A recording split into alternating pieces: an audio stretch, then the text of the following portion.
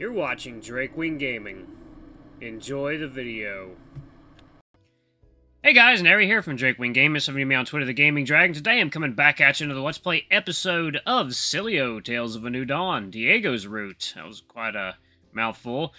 I'm just sitting here waiting on my 4090 to arrive. I'm very excited. Can't wait to put that baby in my system and see what she's capable of. But yeah, anyway guys, while I wait, I'm going to make a video for you. So let's go ahead and jump right back in. Alarm chain, you're up, and let's go. Might have to do some editing on this one. Yeah, I bet I will. I stifled a yawn as I considered my next move. Diego seemed to be taking it all quite well so far, so I took a chance and gently pulled down his shorts. It's a penis! I began lapping around his thighs, gradually moving ever closer to my target, his pair of boxers, now only inches from my nose. I continued working my way up, getting closer and closer. Oh dear. Oh my. And then what? You fell asleep! Oh my god. Really? What? You're kidding! Nope, you literally started snoring mid-lick and it was kinda hilarious. I can't believe this! Why? Disappointed the story doesn't have a satisfying conclusion? Yes, I mean, oh god, I'm so embarrassed! That's why I wasn't going to tell you. Ah, jeez. You really didn't remember doing that? I don't remember anything. Wait, but you said... I know what I said. I didn't think you'd ever tell me to unless I guessed. But, how'd you know that I knew? Hey, fair's fair, a secret for a secret. What do you mean? I, was awake when you woke up. You pretended to be asleep? Had no idea how we got there or what might have happened. I was going to slip away, but then your alarm went off. Well, wasn't tonight horribly awkward? I'm so ashamed of myself. Well, if you don't mind, I think I'm going to go and hide in my room now. Me too. Diego briskly fled down the hall in an effort to escape the awkward conversation I followed not far behind. Just as I was switching off the lights, I glanced over at the table where an empty tub of ice cream sat. The label read strawberry.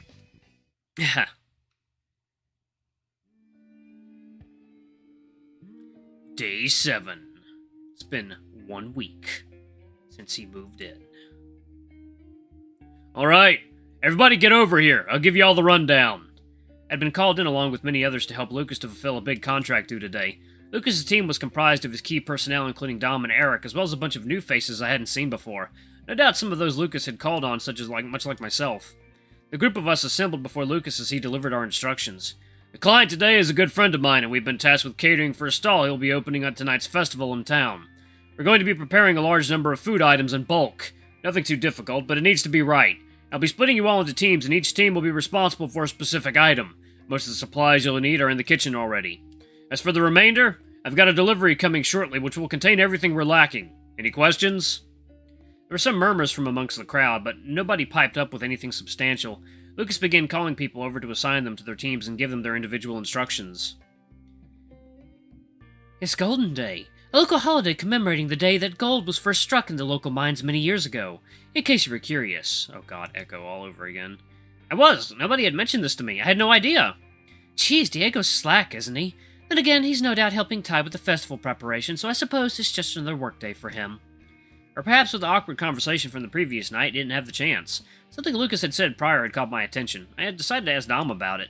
Hold on, Lucas said close friend. Are we catering for Ty? Bingo! He doesn't have the staff to prepare this much food. Each year, Ty recruits Lucas to prepare a lot of the easier stuff, while Ty and his workers handle the signature dishes. That makes sense. Okay, next up is Eric and Brian. Well, that's my cue. Knock 'em dead. If it ain't Brian. Looks like we're teammates today, buddy. Huh, did I miss something? Oh, no, nothing at all. Honestly, I'm surprised to see you back at work so soon, Eric. How's the foot? Psha, it was barely a scratch to begin with. Don't worry about me, big man. If you say so. Our client prefers his burgers on homemade buns. He's gotten quite a few ready as things stand, but he's going to need a whole lot more. That will be your responsibility for today. Here's his recipe. It's a little unorthodox, but follow it to the letter and you'll manage. Burger buns? Here I was expecting a challenge.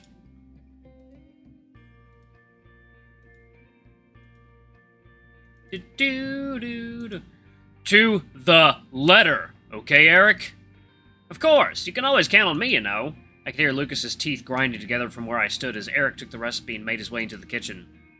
Between just you and me, please keep an eye on him and make sure he doesn't screw it up at all like he did with the stage lights. No problem at all. Thanks. Now get to work. I'm on it. I caught up with Eric, who was already assembling the ingredients on the counter. Well, ain't I glad to be working with you again? I decided against telling him Lucas was having me keep an eye on him. Instead, I just nodded my head in response. Flour. Where's the flour? Over to my right, I saw a cupboard filled with ingredients. On the top shelf was a bag of white flour. I grabbed the bag and placed it on the counter in front of Eric. Ah, there's the flour. Thanks. Oh, hey, I've been dying to ask. About? Any progress with, you know, what we talked about the other day? I suppose in a way there had been progress, but with the events of the previous day and the night before that, given the context of the situation, however, I wasn't sure I really wanted to fill Eric in. Oh, come on, you promised. Actually, I didn't. Come on! I felt as though Eric would nag me until I finally relented. I suppose there was no harm in telling him, assuming he kept his mouth shut about it. Okay, but it's between us, alright? Yes, tell me everything! I recounted to Eric a redacted version of the previous day and the evening that preceded it all, deliberately leaving much out, including details from my conversation with Ty, as well as some of the more embarrassing moments from the night prior to it. Nah, no way. You can't tell me you both got super drunk and then get all vague around the details. What is there to say? We drank a lot, talked a lot, then fell asleep. I don't want to tell him about the licking. Oh god, how embarrassing. You're blushing. What? No, I'm not. Quiet down, everyone's looking. True enough, several of the other workers had heard Eric's outburst and were looking our way. No way, you're totally blushing. Spill your secrets. God damn it, I couldn't really deny there was more to the story. I had little choice but to fill him in. Well, I might have licked him a few times. Where? Shh, on his cheek and his chest. The goods? What? No, I mean, I didn't get that far. Ah, spoil the fun, why don't you? I can't help it, I fell asleep. What, while licking him? Yeah. You're such a dork. Shut up. Thankfully, the conversation was interrupted by the sound of a doorbell. I could only assume it was the delivery Lucas had mentioned. A shame it hadn't rung moments earlier to interrupt the awkward conversation. I saw Dom enter the room and head to the back door of the kitchen. He opened the door, revealing none other than Axel carrying several large plastic crates full of groceries. He entered the room behind Dom and placed the crates on one of the tables in the center of the room, before noticing me and wandering over to greet me. Hey, Brian! They ripped you into helping with the festival prep, too? That they did. Wouldn't be much of a festival with nobody to set it up, right? Ain't much of a public holiday when you have to work, though. That's true. Sorry, but I can't stay in chat. I've got more containers to bring in, and then a whole ton of deliveries after this. No problem. I'll come with you and take some of your load. Oh! Yes, please, Dom. Dom headed out the back door of the kitchen while Axel, dazed briefly, snapped back to attention and hurriedly followed suit. He's gonna take some of his load. Well, wait a minute. I saw it! He was totally blushing! Shh! Once again, his loud mouth had attracted attention from around the room. Sorry. You're right, though. He's got a real craving for some foxcock. What have I done to deserve this? The two of us continued preparing buns for the festival with casual chatter happening between us. I just placed our final batch in the oven when Lucas came over to check on our progress. How are the buns coming together? I think you'll agree that we're amazing. I'll be the judge of that. Lucas inspected a batch of buns cooling atop the counter. He picked up one of the buns, inspecting it at every angle to ensure it was up to standard. I'm shocked. These are actually very good. A subtle grin washed over Lucas's face. I too was shocked, but for different reasons. After all, this was the first time I think I'd seen Lucas ever smile. Beside me, Eric practically had stars in his eyes, his gaze transfixed on Lucas's smiling face. Well done, both of you. Finish up the batch that is cooking and lay the buns out on the trays. You're then free to go.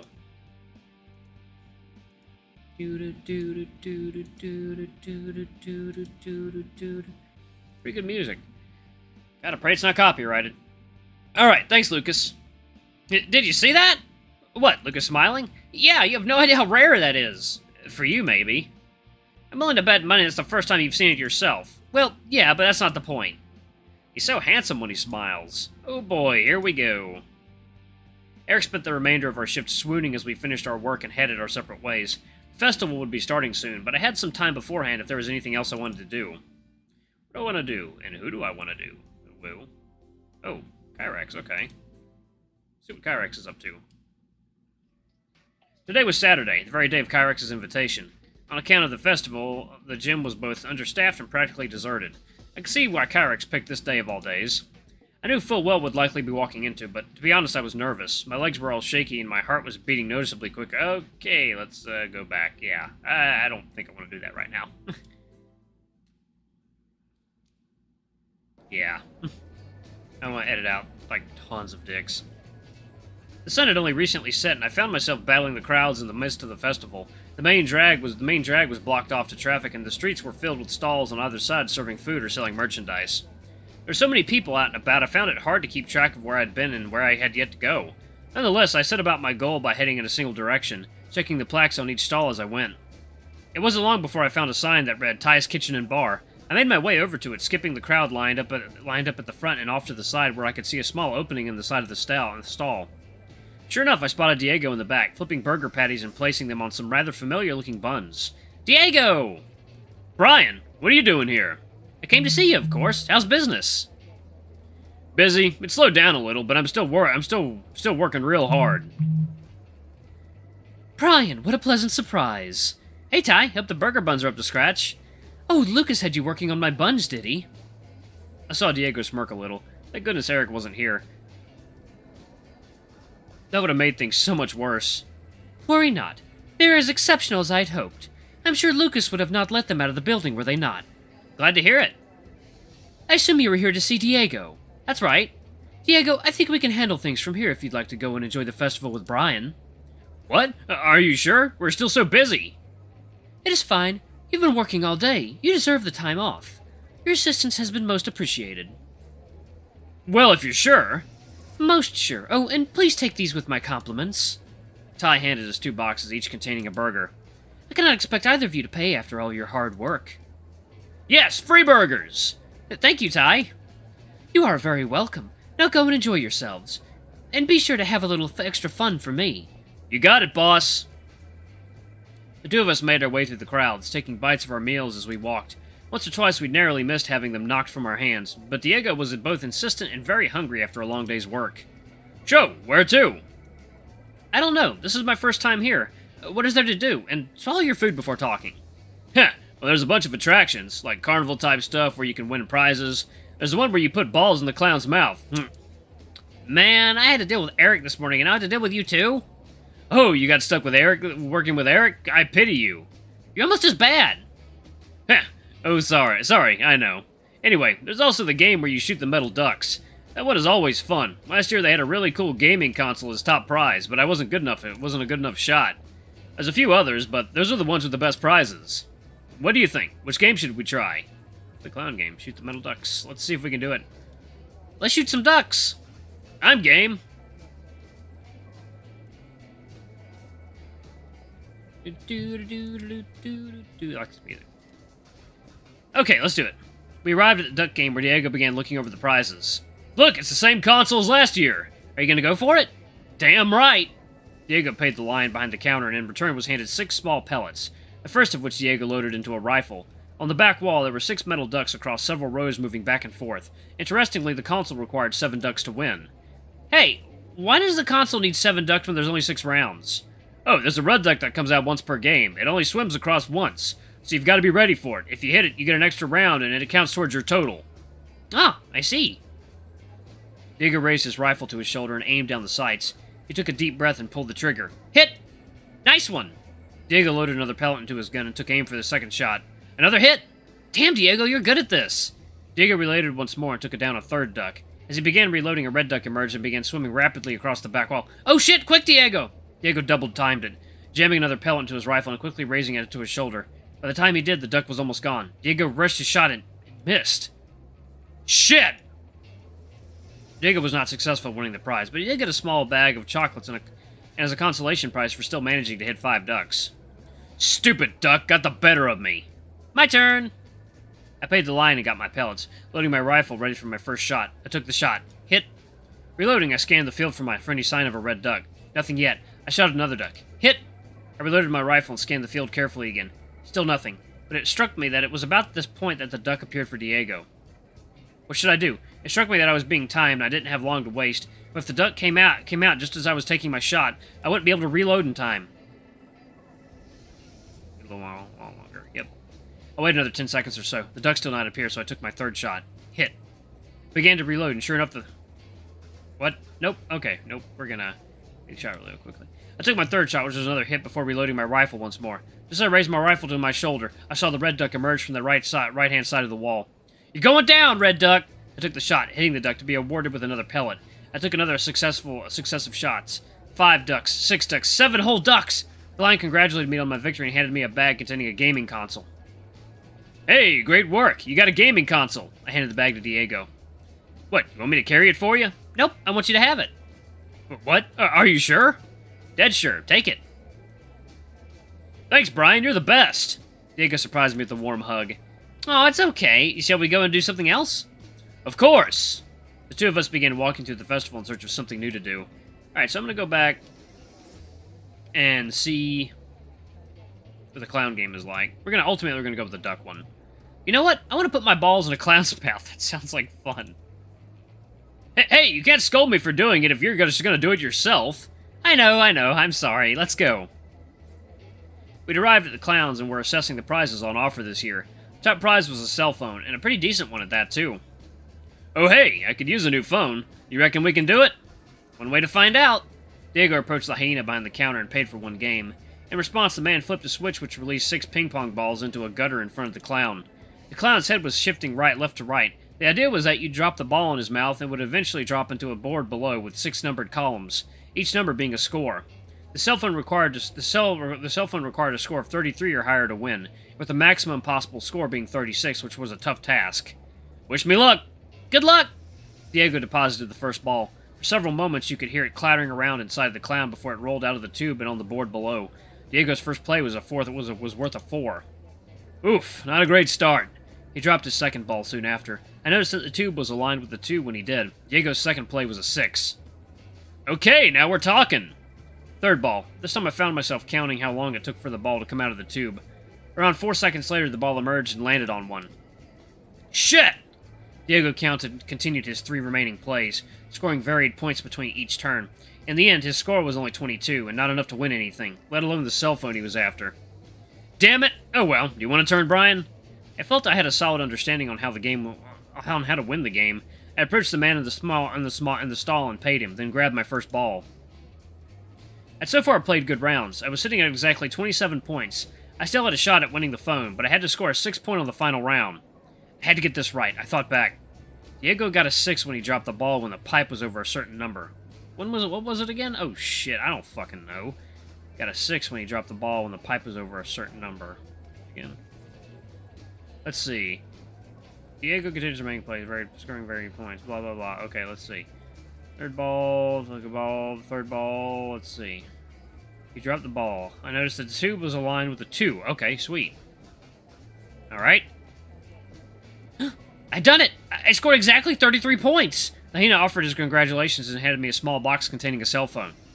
Hey, congratulations, you got a new phone. I handed the phone to Diego. Nope, you've got a new phone. What? Take it. It's a gift. Are you sure? Dead sure. Take it.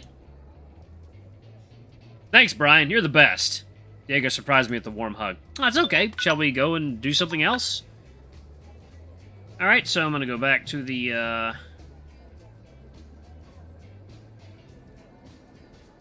see. To the mill ducks. Alright, guys, my graphics card is here. Alright, I love you all. I'll see you in the next video. Thank you for watching. Bye-bye.